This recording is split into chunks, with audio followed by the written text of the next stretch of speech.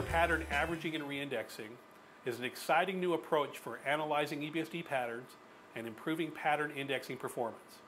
EBSD indexing performance is influenced by the performance of the band detection algorithms.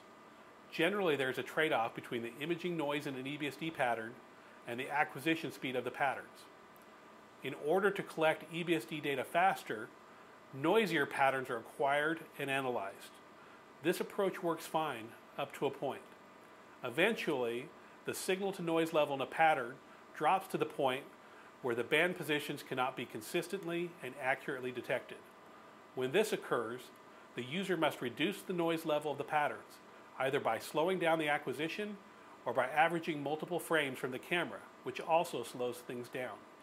NPAR, however, provides a novel solution that reduces image noise while maintaining collection time to improve indexing performance. With NPAR, all the EBSD patterns are saved during mapping. For each point in the EBSD map, all the surrounding patterns are selected and averaged with the selected point.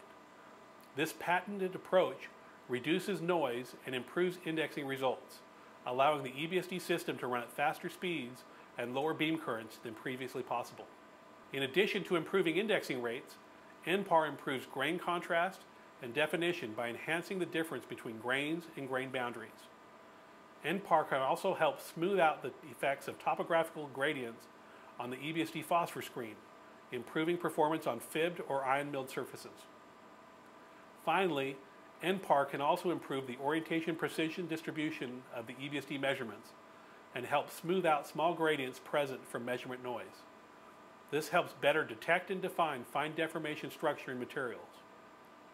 With these benefits, NPAR is a new exciting way to sharpen your EBSD data and improve your EBSD system performance.